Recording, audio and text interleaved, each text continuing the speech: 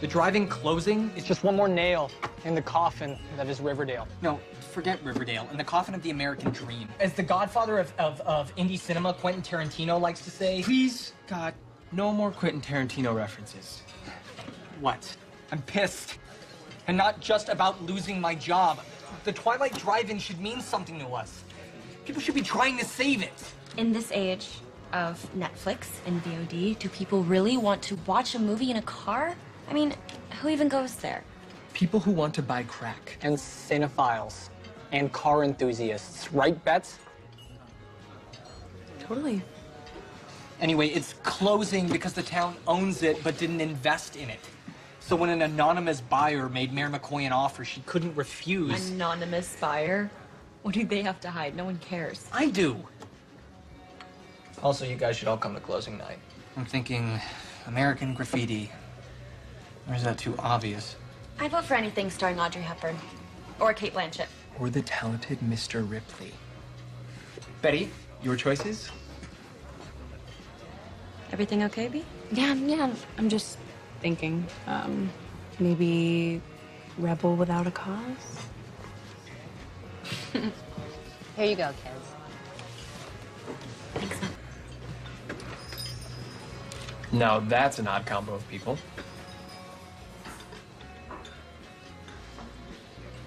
I'll be right back.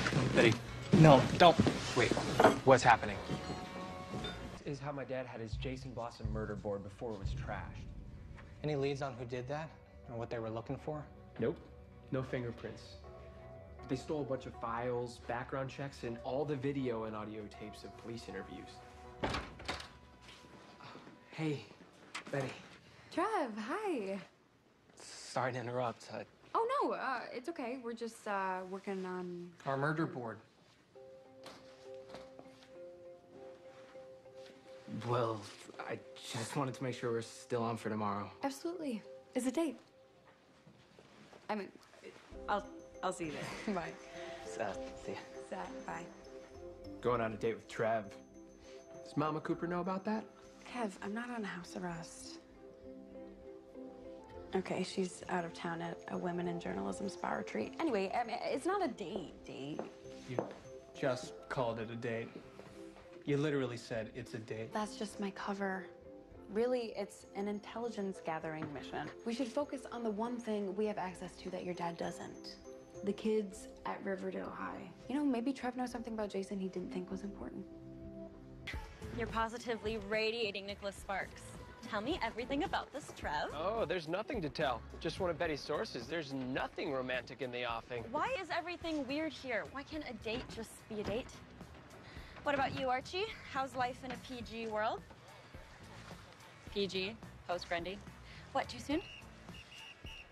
Coach Clayton says I have a shot at being varsity captain, so I'm not thinking about anything else right now. You're back to being boring. Are you maybe throwing yourself into football as a way to avoid your feelings? I'm not avoiding anything, Betty. I'm trying to get my life back on track. I can help with that. I know Miss Grundy was tutoring you, Understatement of the year.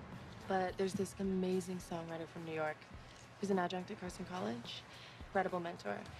He does some coaching on the side, and I told him about you. You want to meet him? Yeah, I'd love to, but football... No, Archie can, and he will. Call him if you want, but do it soon. His spots fill up fast. Thank you, though. Hey, now you have zero excuse for avoiding music. Sorry to interrupt Sad Breakfast Club, but I'm here to formally invite you to Jason's memorial at Thornhill this weekend. To my surprise and chagrin, Mother added you to the guest list in case you're tempted to steal our silver candlesticks. Don't. We'll be searching bags. Hey, try to remember, she is burying her brother.